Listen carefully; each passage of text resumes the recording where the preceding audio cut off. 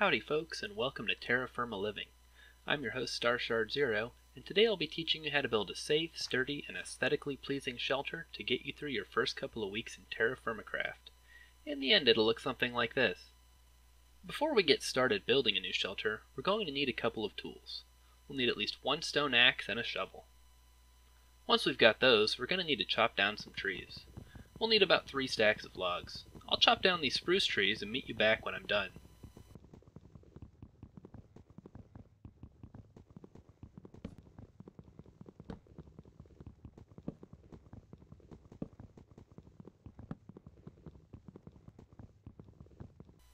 Now that we've got the logs, we can begin building our new shelter. We'll need to find a small hillside.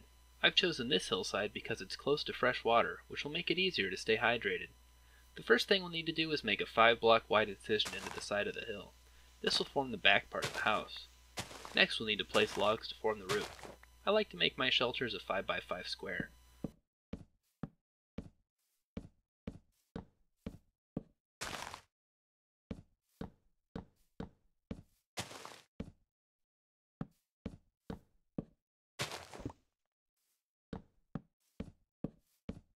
Once the roof is complete, we can place some sidewalls.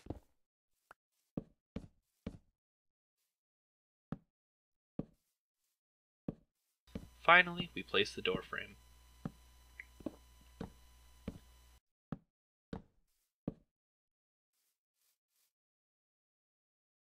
Now that that's done, we'll need to excavate the dirt under our shelter so we can fit inside. You can leave the floor at 2 deep, but I like to dig out an extra 3rd layer so it feels more spacious.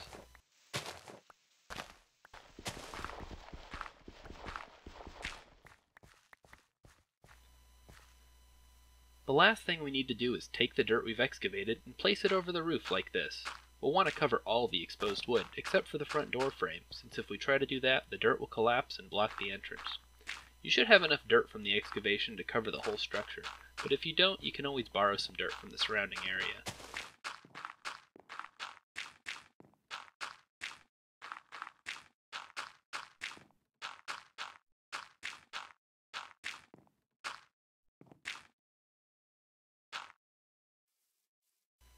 After all the dirt's been placed, our new shelter is complete.